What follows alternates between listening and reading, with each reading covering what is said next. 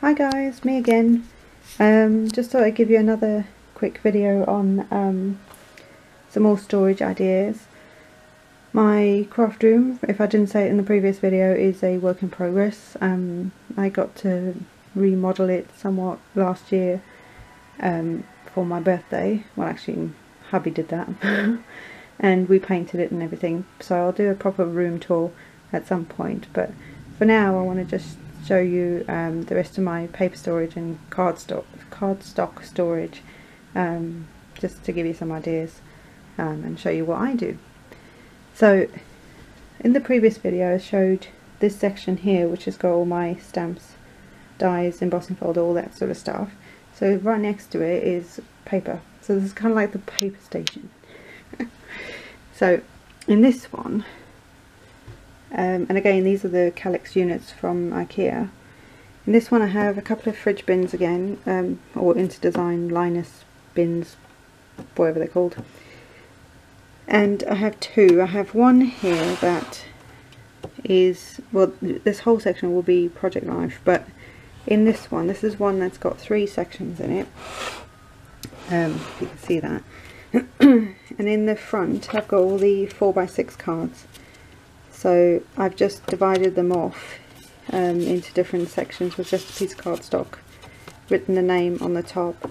I literally have the letters PL for Project Life, and then the name of the actual set or collection, whatever you want to call it. So I've got 4 in here. So and then the coordinating 3x4 cards are just in this section here. Now I have a plan. When this, because I've got 4 in this front section here, so I reckon 4 will fit in each compartment. So when this bit's kind of full now, what I'm going to do is I'm going to move the 4x3s, 3x4s into this longer version here, which at the moment has just got some of the dividers in it, and they'll fit perfectly in there. And then in this compartment we'll have the 4x6s. Eventually it will fill, so I can always do an updated version of that later on. Oh, sorry, went off camera there. Oh, went a bit off. Right, so this section has, this is another one of those bins. Oh god. And this is going to hold my 4x6 my 6x6 paper pads. As you can see, there's not too many in here. So what I've done is I have put all my games, yes, I'm a bit of a gaming geek, so my PC games are in the back here, just to kind of fill the space, and also I didn't know where to put them, so that makes sense for me anyway. So that's in there, and this is the one that is I think it's called the Linus 8, so it's roughly 8 inches wide, so if it's the 6x6, perfect. Then I have some of these little, they're just magazine holders, and this has sort of, oh god, make sure I'm filming. These have all paper packs in them, and these are kind of separated into, I don't know if you can see that, sort of spring, you know, then A to Z in sort of themed areas. So A to E might have, what's that, it's got like animals, yeah, spring's obviously got spring stuff. There'll be a summer section, bicycles, and it's just papers that kind of relate to that kind of, that season, or that, what's the word, that category. So they're in there. And then below that, this is all my like coloured cardstock, and again those sectioned into colours, so you know, all the reds are here, all the yellows, greens, blues, and any pattern papers that, or anything that is that colour. So purple, I've got purple glitter card, I've got some pearlescent purple papers, I've got oh, what's that called, coordinations cardstock, and some pattern papers that are primarily purple. they're not themed as in the stuff in the shelf above. And then sort of all typical, you know, box standard cardstock and that. So again, rainbow colour, rainbow order. And then this section just has the rest of my, oh, the rest of my 12 by 12 cardstock. You know, the pads of cardstock. They're just in there. And then to the left of this, and you guys have seen this in one of my previous videos, this is the, again it's a 3-section like divided bin, as the one up there with my Project Life. And this just has, what does this have? Excuse me. So, what has this got? The front one's got, what's this called? Watercolour paper, some acrylic paper that I've just divided off. Found my glossy pack, so that's good for things like your alcohol inks. Then in this section I've got some just box standard cardstock. This isn't actually cardstock. This will make you laugh.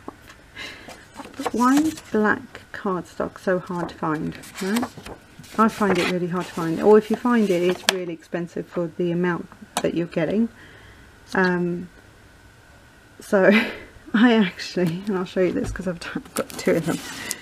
I found these really cheap. They're just like, they're actually like artist books, like sketching, and I literally just cut it up because most of the time it's just going to be like a base layer on a card just to sort of make the next layer up pop from the card. So I didn't care that it was thinner, but why is it so difficult? It's brown cardstock too, it's just mad. Anyway, I found it really hard to find.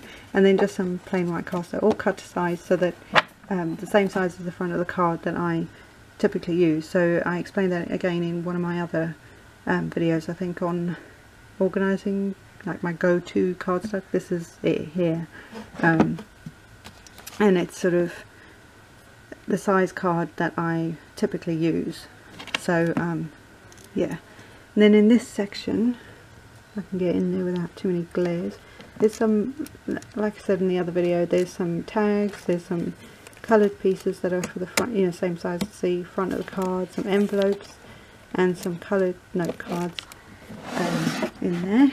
And this one just holds pre-scored, pre-made cards and their matching envelopes. These 2 are the ones I recently bought that have, this is, well, which one's that? The canvas paper and the watercolour paper from Wilko's, so I'll let you know how they go. But yeah, that's basically, move back without tripping over something. That's the, that's, this section here is my paper and cardstock. Oh, and I know most crafters will probably have a heart attack when I say what I'm going to say. I don't keep scraps anymore. I used to hoard them like crazy, and it just, I never used them.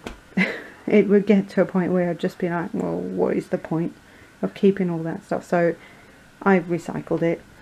I don't, you know, there's no point. For me anyway. I know a lot of you crafters will keep it and use it for everything else, but honestly, I've got so much paper and card.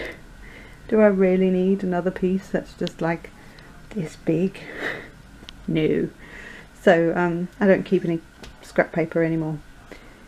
So yes, so that's it really. I'll just show you up here. Oh, one thing I missed in the other video.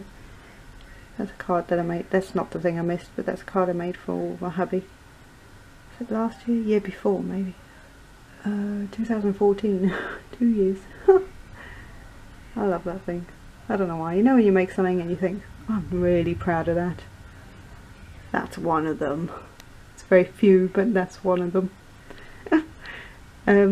Just really quickly, another one of these magazine holders. Empty, which is always good. I decided to put my Tim Holtz stuff back onto the stamps, sorry, back onto their little oh, what are they, carrier things? And at the moment they just keep falling over, so that's why they're like this, but really they will fit across. Let me show you quickly. They will fit across this way, like so. Again, in one of these Linus 8-inch bins. They fit perfectly in there. So I just want to get some more of this, or laminate some white cardstock to put the other ones on. And I'm going to put them back in here, because I just, for me, if I want to do a project with distress anything, I think Tim Holtz. So I forgot to show that in my previous video about the stamp storage, but that's where I that's where I keep my Tim Holtz stuff. So that's it, guys. I will see you later. See you later. What? I'll be back later with another video, so be sure to check it out, and please like and subscribe and all that fun stuff, and yeah, have a great evening. Happy crafting.